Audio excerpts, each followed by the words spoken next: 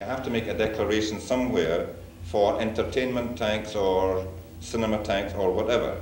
And the university also wants to know, you have to keep properly audited books. The particular paragraph, when I find it, is that suppliers, sorry, no, that's not the one.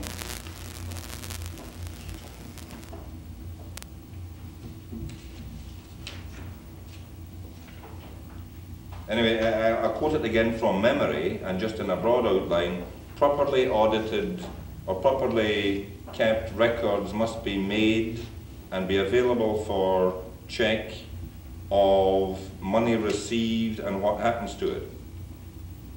The next point is that in order to prevent rip-offs and people having little quiet movie shows up in the 9th floor or down in the basement or whatever, and as I said, like the lumber camp operation, charging people $5 at the door, the university would like to know what's going on. Financial considerations.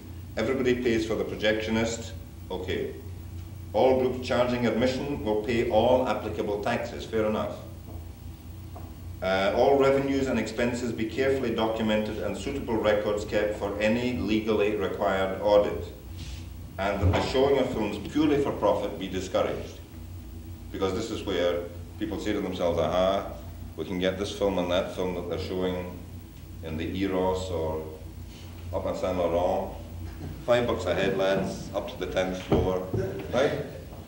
That's not really what, that's really not what officially we're talking about. Is that a good answer? Is that fair enough? You'd have to issue tickets. You'd have to keep books. If you took money at the door, then you would be running a cinema operation in terms of the municipal regulations. You'd have to check out the operators, the whole bit. May I just add? Please. Because I am an apprentice to be a licensed projectionist, so I know a lot of legislation I have that the projectionist has a great deal of responsibility and loses license at any time. Irregularity. Irregularity happens. He has to be very careful about that. And there are two things that I have to mention. If there is a film which is not being passed by the censor board, whether amusement or entertainment, theatrical, non-theatrical, if he looks in his little book, and it's a red book upstairs, and it's not listed, he can't show it. Okay. Now, you mentioned that one during the symposium. As a qualified projectionist with the public there, I'm theoretically the fire marshal as well. Also, man in charge of the censor board there, and if it's not listed, I wouldn't be able to show it, theoretically. And I'm risking my license, and the university's risking its reputation to show it. So you have to be very careful to go through a distributor in Canada. Yes, sorry, on that point, what's the distinction as between a private showing on these premises and a showing to which the public is admitted? Okay. Right. It's very important that, again, if the public is there, okay, whether it's paying or non-paying, okay, it's the public. And as a projectionist, I'm responsible as a fire marshal to make sure that everything's handled properly, to ushers, etc. And also as as a representative of the censor board to make sure that people don't pass me through for the innocent mind back there. Okay. And that's the way it goes. The other thing I'd like to mention is, yeah, for general showings, you have to be very careful. The city of Montreal is very much into its amusement tax. If you don't pay, if you don't charge admission, obviously, I think it's what, 12% now? Yeah. If you don't pay admission, Well, obviously, 12% of free admission is zero, so you don't pay the tax. But you have to be very careful with your audience number of tickets. I believe that even when you have a free admission to the general public, you still have to give out tickets. Is that true? No. Okay. I just know that CCA is forced to give out tickets. It has to be. So if the religion department or whoever you're interested in working with wants to do it to the general public in an auditorium, qualified, they actually have to be very stringent. At this point in time, I'd like to just wrap it up for this time. We have some refreshments here. People who have to leave, leave. And those who want to stay, the next one will be video on campus in about 20 minutes.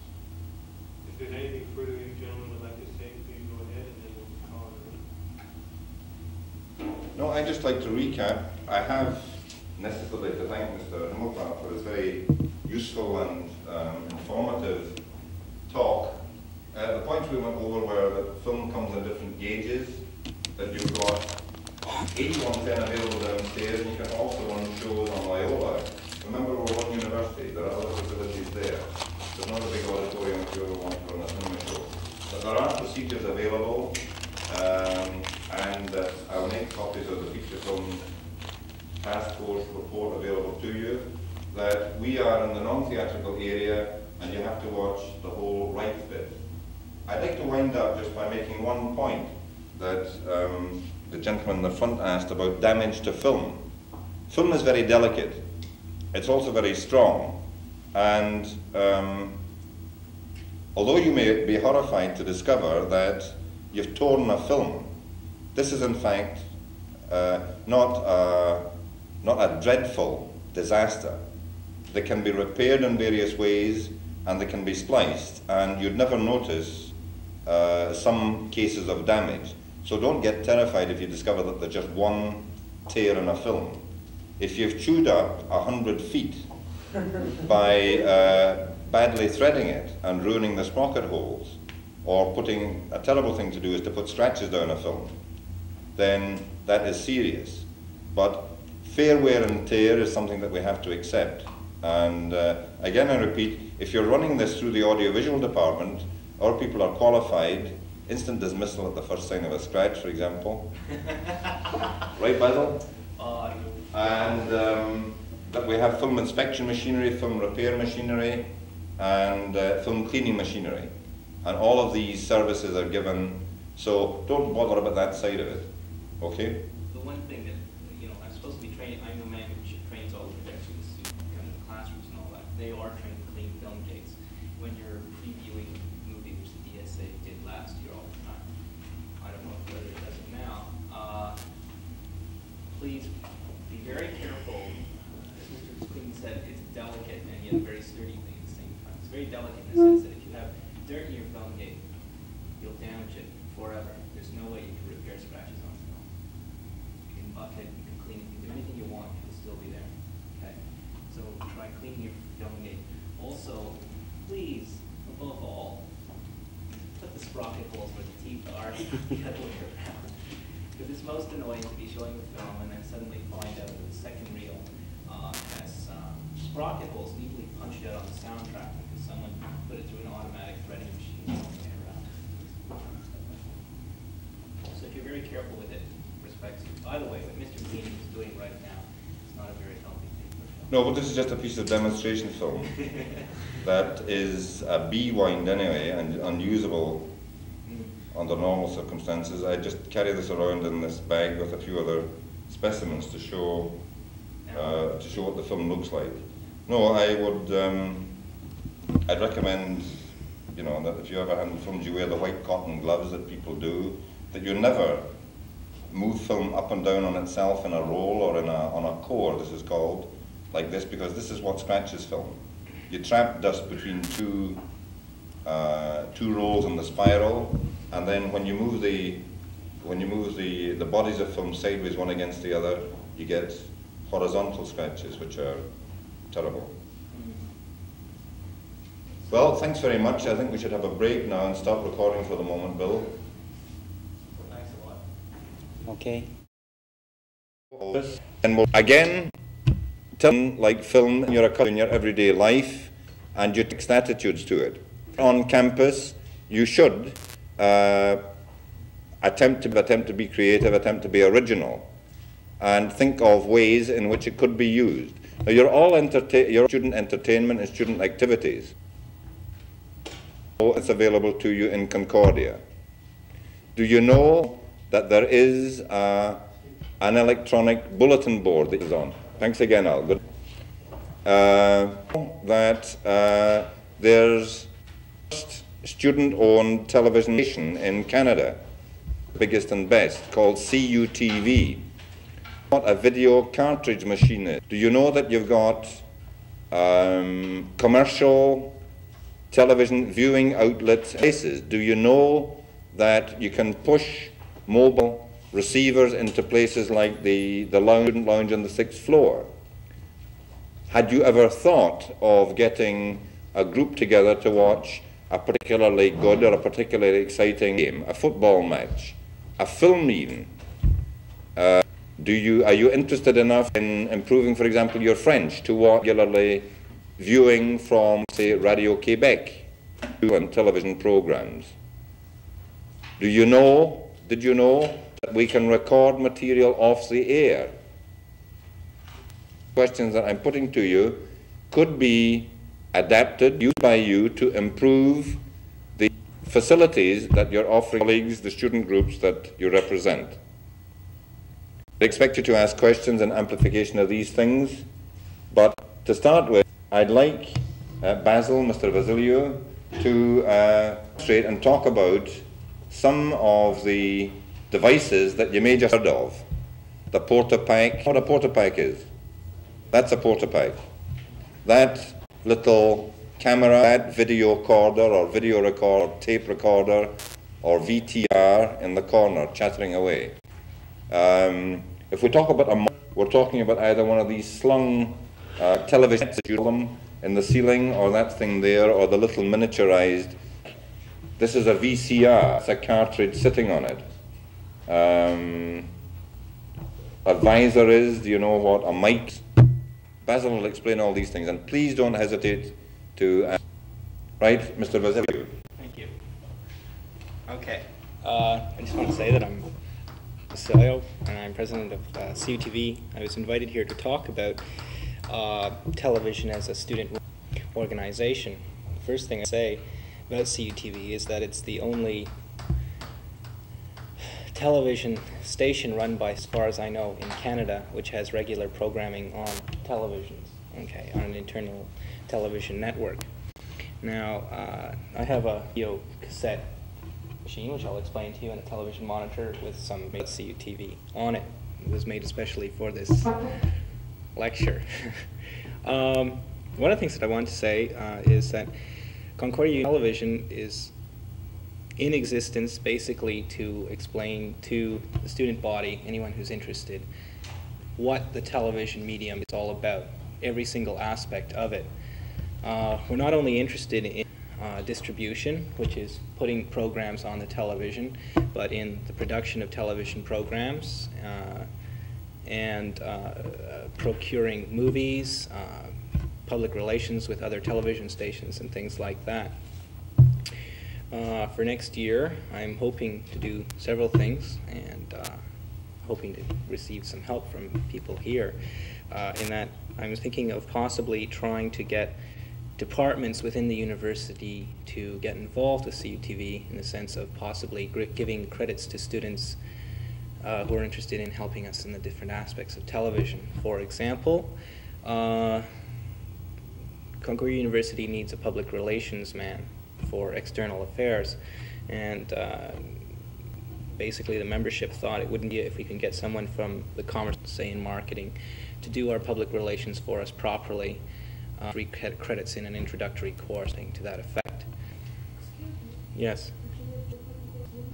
I'm sorry, public relations man, because I guess I'm a sexist. Okay, public relation or thing. Okay. Now, it's great need for things like that. So obviously, people can get in respect. Okay. C is very well noted throughout the television industry. The only organizations which trains people professionally. The audiovisual professional studio very frequently, and the C also uses a studio to train. Now there's a catch-22 problem in television in Canada, specifically the CTV, and that is unless you have experience in the field, and you can only get the experience in Canada CTV. So this is really only outlets which trains people properly, a professional aspect of television. Okay. It's able to take out a one-camera mobile, your friends, and it's another thing to actually have to write a script, to know how to produce the thing, to know how to edit it, and do television to distribute it properly. Okay. I'm going to show you this thing here. It's called a video cassette recorder. It's available at the audiovisual department. This machine here not only plays back but records in color. Okay. Now, Mr. Queenan's writing VCR, video cassette recorder, and on it I have a program which I'll show you right now on CUTV.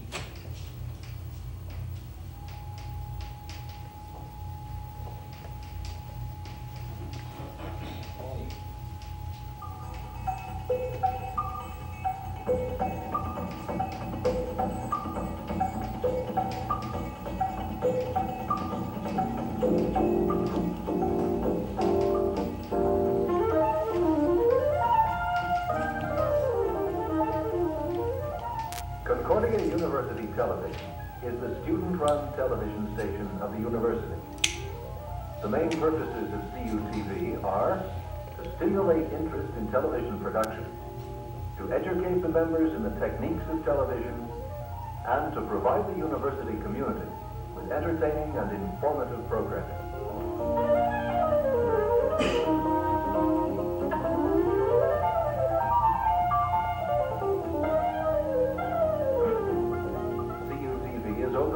Student of the university and offers training sessions as well as the use of a wide array of equipment.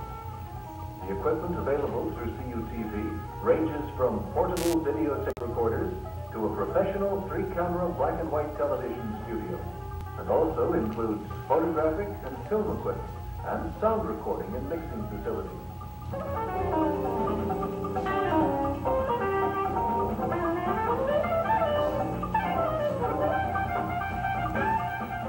Training and experience by members of CUTV can often lead to good job opportunities. Several former members of CUTV are now working in professional television studios such as CBC and CTV, and at least 3 former members have started their own production companies.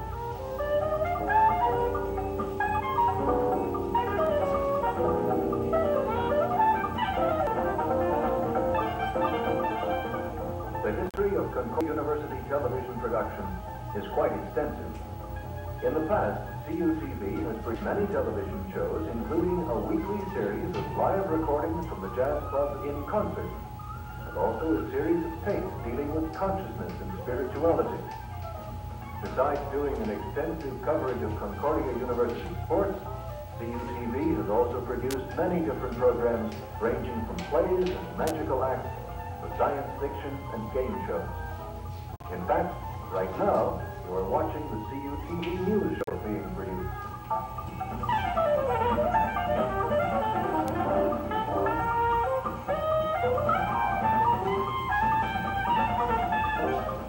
The CUTV offices and distribution facilities are located on the 6th floor of the hall building. CUTV programming is Monday through Friday from 11 to 2 and is sent out from the 6th floor distribution area. CUTV also has a regular time slot on Channel 9 television.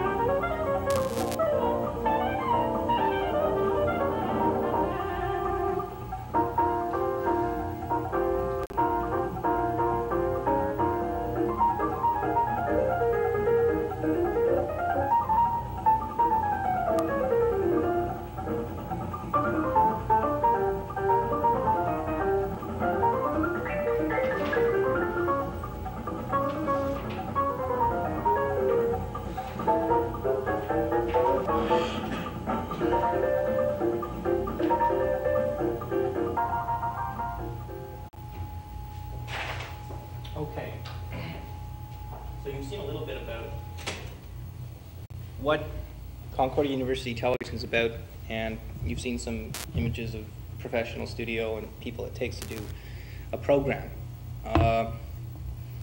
This is one of the major difficulties with most student-run organizations, and that is students are very energetic, very excited, very willing to get involved, but when it comes down to the nitty-gritty They really don't like doing it, okay? And I'd like to expand something about television in that it takes a lot of energy, a lot of labor.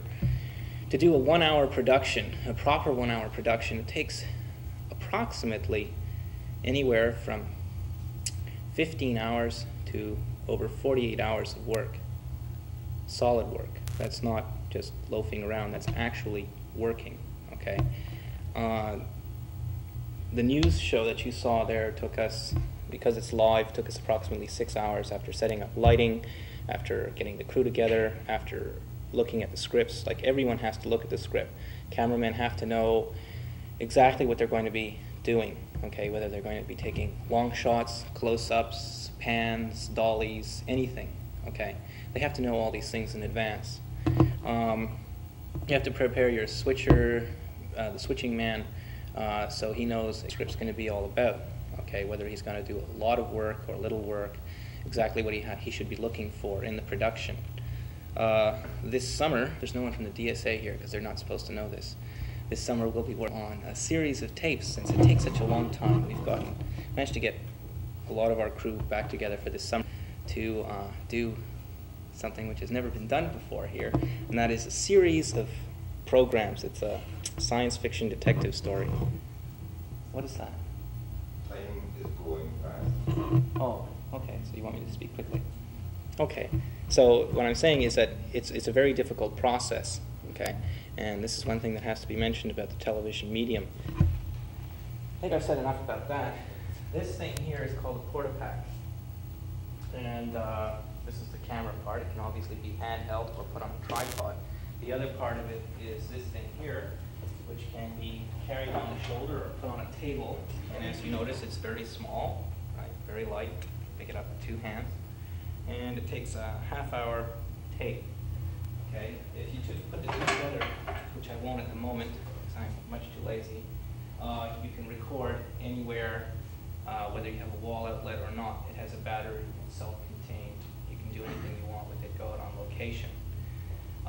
That's one of the disadvantages to that thing. Obviously, the quality is much better, but you always have to have a plug, a wall outlet. You're stuck with an umbilical cord. This is the video cassette recorder. Are there any questions? How do you use it? Okay, basically, you plug the camera into this thing over here, and you use it basically like a tape recorder. You put it into record and into play, and it goes. It doesn't go right now, it's the camera touch to it. It can also be used as a playback unit. You can run it through a television like this, or if you want to see it instantaneously while you're out in the field, you can look at it through the television picture tube, which is in here. Okay, it's small, but at least you can see what you've done. This is the advantage of television over, or videotape over film, in that with film you could shoot a whole day's work and then you have to send it to the lab. It comes back, say 2 days later, and you find out that you've overexposed everything. With video, you can play it back instantly, the moment it's done. Okay, this is an advantage. Are there any other questions? Is there audio with that? Is that going on? Yeah, there is audio. Another advantage to videotape over film. Would you just like to identify where the microphone is? Oh, okay. Now there's a microphone built into this unit here, and that's funny black grill thing here. It's a condenser microphone. It can pick things up to around 10 feet. I assume, yeah, it can. And it just picks up basically all the noise in the room. If you want to isolate your noise, that is, you don't want all the crowds and people walking around, you can put a microphone to the Portapak, and I have a microphone. Any one will do, right? And you can handhold it and use it as an interviewing device, aiming it at a specific person.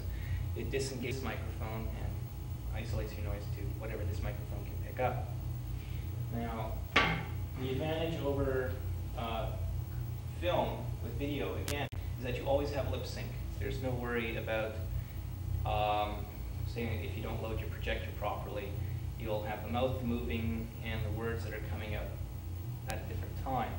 The other thing is that you don't have to carry a tape recorder with you. With film, you have to carry a tape recorder, and later on, when you film, you have to get this thing called a mag strip, which is a piece of tape, right, magnetic tape, which you record it on the sound 24 frames per second, and then you have to go to the labs and they put it on to the film optically.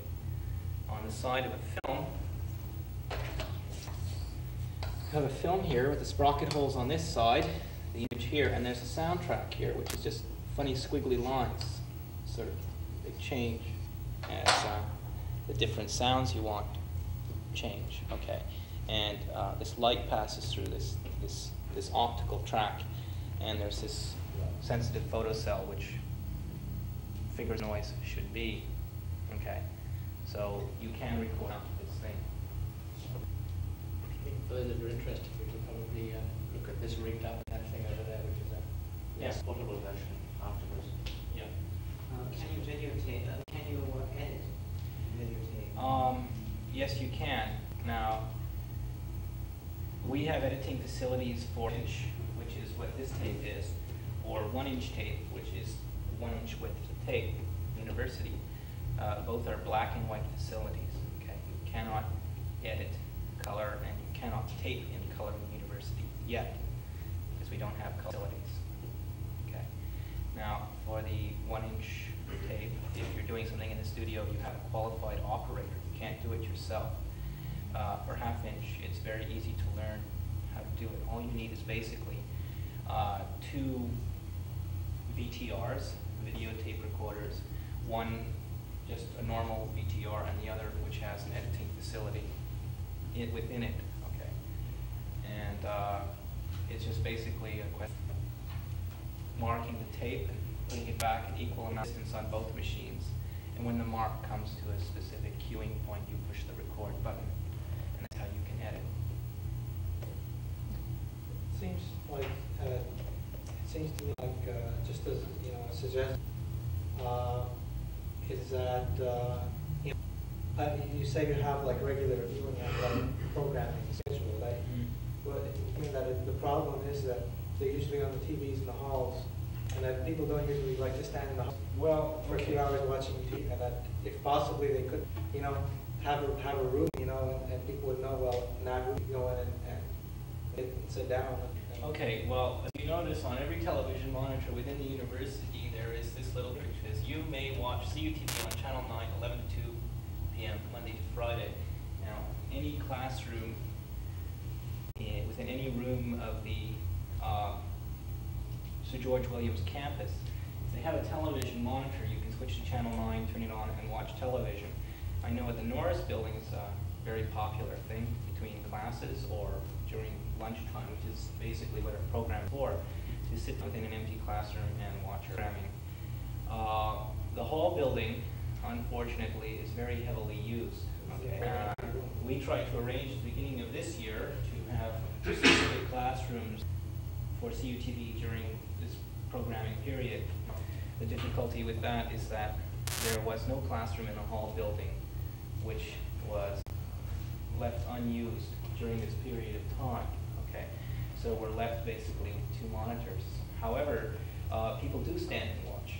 Okay, because each day we have people coming down from our 6th floor distribution center to count the number of people watching programs.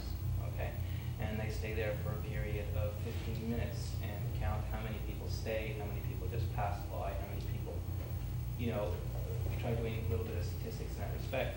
And we have a viewing audience of approximately 200 people within the Sir George Williams campus each day, of which about half of them stay for the whole programming period. Okay, that's quite a number of people, considering that they're within the hall building. They have to stand and watch television rather than sit. Okay.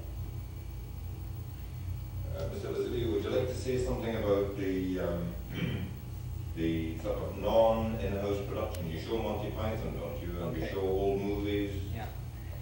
Now, we do something which is not necessarily legal, but we still do it. There's no way that anyone could prosecute us, and that is record things off the television which we feel the student body would have an interest in. Examples are movies, which are very late at night, or Monty Python, which at one point in time was on at 11:30 Saturday nights, which meant someone had to come down here at 11:30 and actually take the program. And there's a very positive response to do it. We have requests all the time to tape certain programs which students feel are of some value, but they can't see them because of classes and stuff. So the Addams Family and Star are recorded. We record many of the major sports events. I may add, unfortunately, this year our sports director got very, very busy in the hockey period at Sir George, so we didn't manage to show the final games, but at the beginning of the hockey season at Sir George, we were showing all the games here, and there's a great response for that too. One of the things with CUTV, which is very important to remember, is that you have to have requests to take activities within the university. Okay, we're not here to hustle, and we really don't know if it's appreciated unless someone tells us. Most of the time we get information just off billboards, and then we have to try and find a university event. For next year, I'm trying to do the whole advertising spiel and hoping that somebody will come to it and us constantly having to go to them. It's a very, very good service. As I said, 200 people a day, large audience. It's very effective because a lot about the television does teach them as easy as it look at. A 48-hour program which is shown and then erased really does satisfaction. Yes. Any more questions? I just have a comment. We had some of our programs taped by CUTV. Basically, our view was that we would spend maybe $1,500 on a program that was here once, and the best policy was to spend whatever amount of money it was to get the program on tape so you have it. And what we do eventually is set up some sort of program with other Canadian universities, just transfer back and forth, and we get speakers, they get ours, and all that kind of stuff. Yeah, I mean also CUTV independent trying to arrange within some with universities and CEGEP within the Montreal region the same. Okay, I'm working already with Dawson College as a lobbyist to their videotapes and so much for hours. Okay. The technical of the audiovisual department is supplying the hardware. Okay. Bring all this along with me. As you can see, CUTV is pretty well organized to cover student needs. I think we would prefer student organizations to do CUTV. They have a certain amount of limited facilities, which I'll enumerate in a moment. They have the personnel, which actually the same personnel that we use for our productions, because our own is limited in this area. If we need a crew, we use CUTV crew. We've been doing a fair amount of recording for the DSA in the last year at various events that have been taking place in the auditorium, but it's not really what we're here for. And of course, being non-academic, we have to charge, which isn't in the city DSA. I suppose I'll give you a rundown of what TV has in the way of hardware and what we've offered. Tape you saw CUTV is actually the studio that we have a with CUTV, or it's with the D, and CUTV is the nominee in the contract. If the DSA is dealing with the way you have to appear a purchase order for the executive to use any of our services, obviously it'd be extremely inconvenient for something as immediate as television, where you often want to facilities at very short notice. And the result is signed a contract on a year-to-year basis by we will provide for signature of one of those of CUTV. We allow them to use studio space and facility, and we give them preferable rates. A couple of examples: if you're a user, that they would to a end user at about $70 a day, which of course is very expensive, and it'd be pretty for the DSA to have expenditure. So we worked out a system. They actually only get charged for the recording time of the program. So if they do a news show, maybe get a charge of $20 for that. 12 or 15 hours that they've used in setting up and so forth and so on. We just really done outside that we were using the studio, so lost to us. This $30 or $40 is just because on the lights in a place like the big studio, we're actually using a fair amount of expenditure. A single 1 kilowatt lamp, for instance, costs $15. Has a life of about 25, 30 hours. So there we're talking about 75 cents. So the time that the thing is switched on, have 30 of those on, and the thing really starts to get rather expensive. CUTV, as Barrett has a distribution service which serves the monitors that you see and can also in the main floor. It can carry one of the problems is the information office would carry class change at the same hours, the peak hours, the lunchtime period that's to catch programming. I think that CUTV somehow has to find more outlets in the coming years for the distribution of its programs. Are essentially only 2 maybe monitors which are fixed on their output. It's a big classrooms, but it really isn't. They also have like the one at the which can be used for recordings this or events in H110 as well. But in return for some space up some tasks, they have 3 key little studio on here. There's also use of studio. This they're allowed to use it free of charge. So there is a facility. There is a mixer, switcher, audio board. It's a complete. It can either be used in the studio, or else it can be taken out for such events as it has been in the past. Not so much in the latter half of this year. The production facility available free of charge. However, as soon as they want to do something and get into Studio A, it costs a little more. And there are a few other, of course. Videotape is cheap, and this is why I'm saying you record something and then it's 48 hours of production work is erased. Erased because they want to necessarily erase it. It's because that roll of tape costs $45, and that's expensive.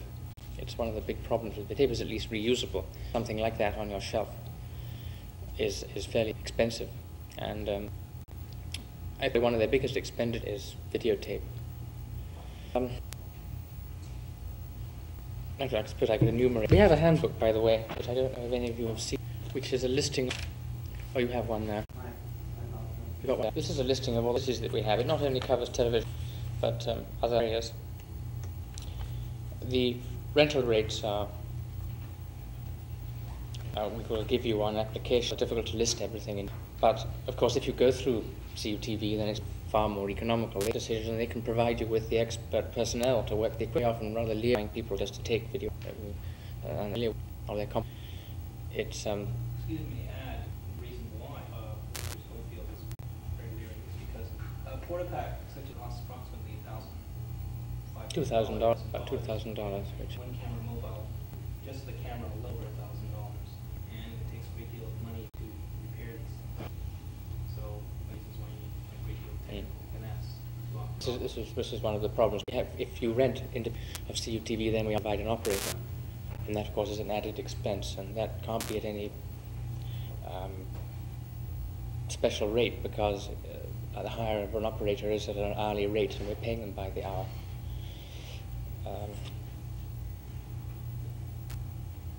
What else I could say? I'll leave these things out here.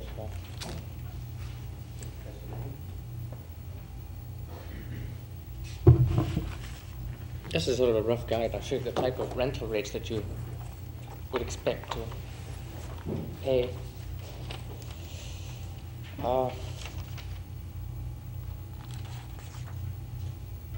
Mobile equipment. A Portapack works out at about $8 an hour. It's very expensive. Is all the equipment owned by CIP or?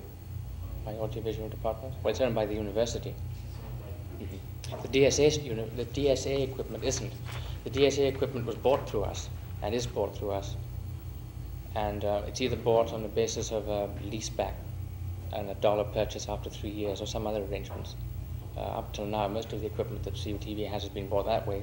This last year, they bought some just with a straight cash payment. But other than the very basic units, which is there, maybe 3 VTRs, 4 VTRs, and a camera, it's all owned by the university. And it's been, our budget is assigned for academic purposes, which is the problem in that we have to charge rental on this stuff to groups which aren't. It's strictly within the academic framework. It's one of the constrictions that we have, and our budget is gauged on the enrollment and the type of courses that are given in the school. It's the capital budget items are dictated from on high. We don't have very much option. Anything over $300 is considered capital, and that's dictated by Quebec, and you're given it or you're not given it. It's sort of a constriction.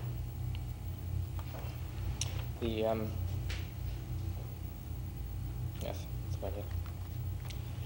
Typical rental rates. That was one camera mobiles. Well, as I said, Studio A works out about $270 a day, which is an awfully big expense, but that's about a quarter of the rate that you would find in a similar studio outside this university. Our rates are very, very cheap on the commercial market, but they're still, we recognize, too great for any organization like the DSA. That's why we prefer to deal through a group like CUTV, because they can provide a thing like a crew. Now, to run a big studio like that, we probably had maybe 10 people on the crew. And to finance that is pretty astronomical. I don't know if I want to say anything about that profile thing that you have there. This was, Ben knows more about it than I do, but this was an idea that our production people had to get, for the university's benefit, people that the DSA or the student organizations bring in to the school on tape for the benefit of the general university community. Right. Mr. Schofield is referring to this little brochure of which we're leaving copies on the table we'll distribute afterwards. The idea is that we thought it was a pity that we could have somebody like Buckminster Fuller, R.D. Laing, Krishnamurti, or any eminence like that into the university and not leave any record. They're here once, they may never, people in Concordia may never have the chance to know how they look, how they talk, what their ideas are. And so there was a short interview type format developed for this. The details about how you can request such a service or integrate the speaker programs of your own associations into it is all in here, and we could take inquiries. It'd be too lengthy to go into just now. But the idea is that we interview somebody for example, a half an hour of exposition of their ideas. Okay? Does anyone have any questions?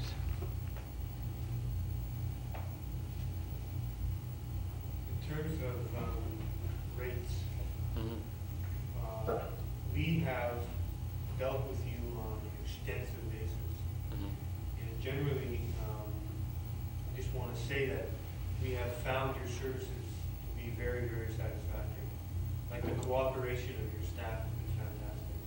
I say that just in terms of helping us out, because we don't know what we're doing when we get something like this, or we want people to come down and shoot something. We have no idea what it takes.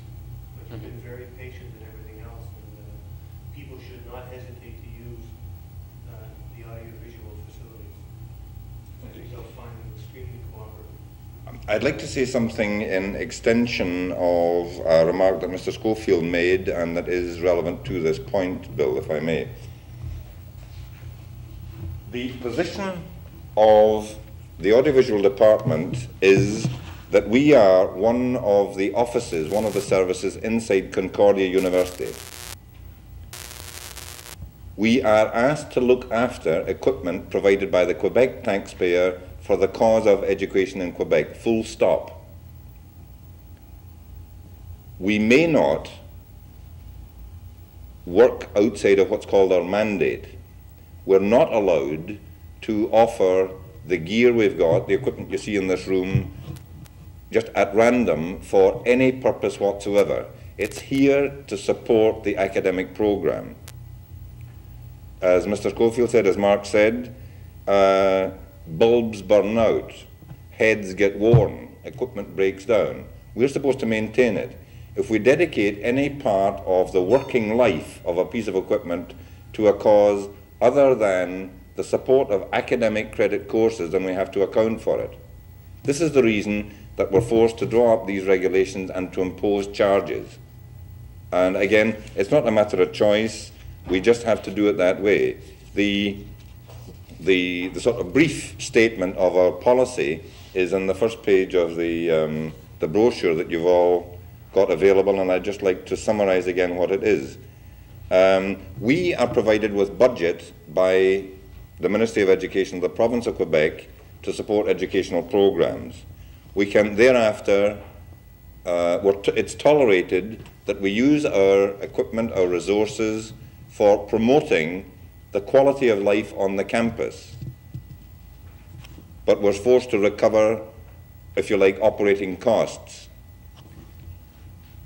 we're not in business, we're not in business at all, but we're above all not here to undercut the commercial operations outside.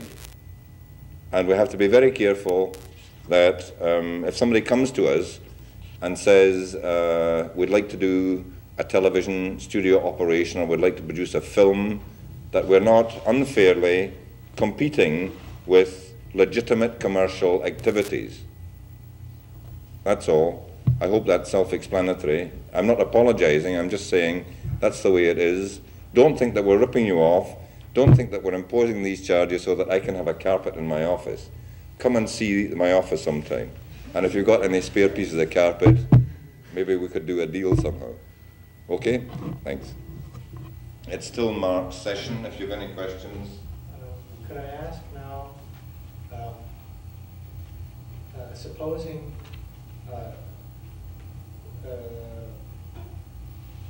we have a certain event that's taking place in terms of our club, the Religious Society, say, which we would like to have, you know, on tape or shown. I presume that I would approach you with that, right? Okay. Or, Yeah. like what do I do? Now that's one thing. And the other thing is, for example, last night there was a speaker here who the thing could have been videotaped or could have been, you know, we could have had this kind of interview thing on a profile or whatever. But you know, like, what is the procedure and how do I go about it? You know, to set that up. And is there, you know, what is the what is the charge involved, if any? Okay, the policy at Concordia University Television is that we're only going to take events within the university if someone approaches us to do so. The reason why is because if we didn't do that, we'd find ourselves with mounds of tape that are really quite useless after one showing. Now, if you're particularly interested in recording something for the annals of history, shall we say, then we're forced to charge you the price of the tape. Okay? Because our members are basically there to learn about television, we're not going to obviously charge you the expenses that are incurred in editing the tape or using studio time or possibly renting, say, a Portapack, okay, or a one-camera mobile. Now, there are certain things, obviously, which CUTV can't handle. The finest example of that would be the religious symposium. There would be no way that CUTV would handle that. It's just, we just don't have the capacity to do so. So you really have to see the audiovisual department for something like that. The best thing to do as a student organization is to, if you're interested in, say, videotaping something or doing a series of tapes, we did one on consciousness, spiritual consciousness, is to approach Concordia University Television. The executive producer, who at the moment is Eric Cougars, and he does a small study on it to see whether it's feasible or not. Okay, we're running as a proper television station would do. We're not running helter-skelter all over the place, just trying to do productions. Okay, if we find that it's very feasible, if we find that it would make a very good tape or a series of tapes, and that we're capable of doing it, we can afford to do it, then by all means we do it. If not, we tell you, well, you know, you can always go down to the audiovisual department. We're sorry, we can't do it. We don't have the money. We don't have the manpower. Whatever. That's basically the process to as a student organization to visit CUTV, and then from there, if we can't do it, to the audiovisual department. Are you saying, in other words, that this should be in terms of a particular context, or like you're saying, well, you know, just to have it sort of recorded for the annals of history or something like Well, that? You know, I understand that you know, it can't, you know, it's not really that valuable unless there is, you know, like I think you were mentioning in terms of you know, when people are here, recording it for later viewing here, or possibly at some future date being able to exchange it with other universities or something like that. And you know, you know, are things recorded in that way and just, you know, kept on record, or? Yeah, a lot of the decide on interviewers that are here, and they're in the auditorium, will notice that there is 3-camera mobile units set up in the auditorium, and we do recording of them. Okay.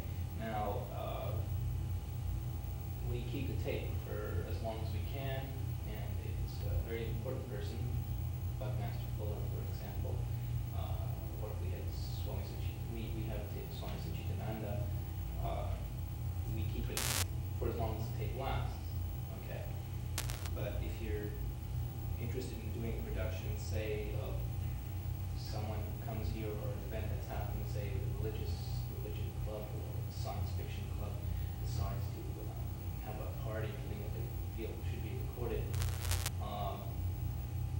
Obviously, if we feel it's important in the sense of television medium, teaching people about television medium, okay, another aspect of it, we'll do it. If you want the tape preserved or you want to keep the tape, we charge you for the tape. You get a copy of it. Okay. As I said before, CUTV is particularly interested in teaching people about the television medium. Okay, and we will do anything to expand their knowledge on that.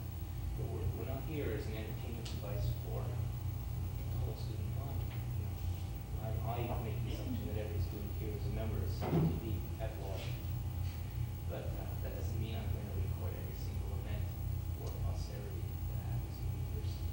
So in other words, I would speak to you about it, like, Yeah, well, and if the decision is that it's worthwhile, then it's videotape. it's videotape. Yeah, and if it gets dated quickly, obviously we erase it. If it is valuable, But like for, say, last night, for example, if you decided to videotape it, would you then charge for the cost of the tape? if you wanted a copy of the tape, or if we, obviously you get charged for a half-inch copy, which is $24 a roll. If we felt that the tape would only survive, say, a year of showing, and then it would get dated, and you still wanted to keep it within our library, we'd still charge you for it. Okay? Tape is a very, very valuable commodity. Space is a very valuable commodity. The offices of CUTV are smaller than this classroom, the whole office. Okay. Now, if we were to store every single tape we did, the cost would be phenomenal. Also, our library would be so large. Okay. So that's why we're forced into the position of erasing tapes as soon as they become dated, and forced to charge people for a library rate, to keep the tape. If they do want to keep it, say, to view it 3 years from now. Excuse me, you keep the tapes, or do they, somebody would like a certain tape, let's say an association, would like you to, say, videotape a certain event, but they would like to keep the tape? Okay, Would that be but possible? the thing is that, now, there are two things. There's a thing called a master and a dub. Okay? If we feel that the topic is viable, can't get dated, then we keep the master, okay, for as long a period of time as the tape will survive. Okay? If you want a copy for yourself, we give you a dub, which is a copy of the master. Okay, and we charge you the cost of the videotape. If you want to keep it and we don't feel that it's viable to keep for us, we'll charge you and we'll give you the master copy itself. Okay? Would you then charge if I come back to you and have this tape show? No, not at all. The policy about that is basically when we can't lend tapes out. We tried to do that last year and ended up finding that a lot of our tapes just got misplaced, or people would walk in and hand us this roll of filthy garbage, which they had dropped on the floor and spilled beer on, et cetera, Okay, so the policy now is no lending. You can see it at CUTV. I'm trying to negotiate with DSA right now to get a monitor installed into 651. We have a cable running to room 651, so if you wanted a large party of people to view it, you could view it there at any time of the day, so long as it could be arranged. Or you could put it onto the programming of the day. We can arrange it so it, say, a week from now on Tuesday at 12 o'clock, such and such a tape will be played, and you can tell all your friends, you can advertise, and so on and so forth. Okay? There's no way that we can lend the tape out. It must stay in our possession and be played on our machines.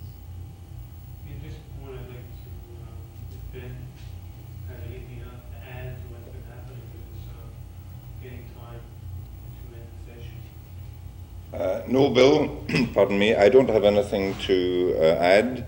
My colleagues, Mark and Basil, have done their usual job in laying out the facts and the services and so on that are available to you. I'd just like to say one thing, though.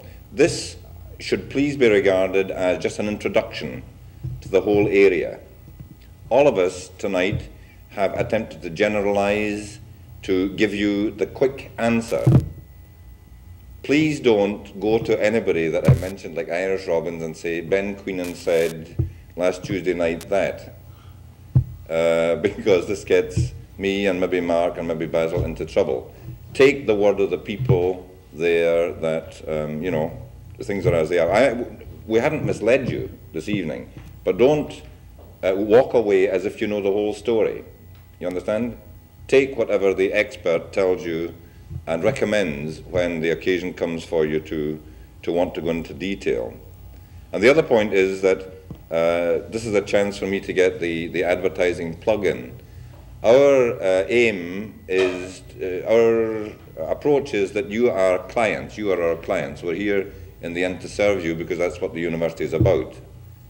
Our idea is to promote the use of the modern communications media in all their aspects in campus life. That's the end of the plug. I have nothing more to say except to thank Mark Schofield and Basil Vasiliou, and to say that if there's anything more, remember this just was an introduction.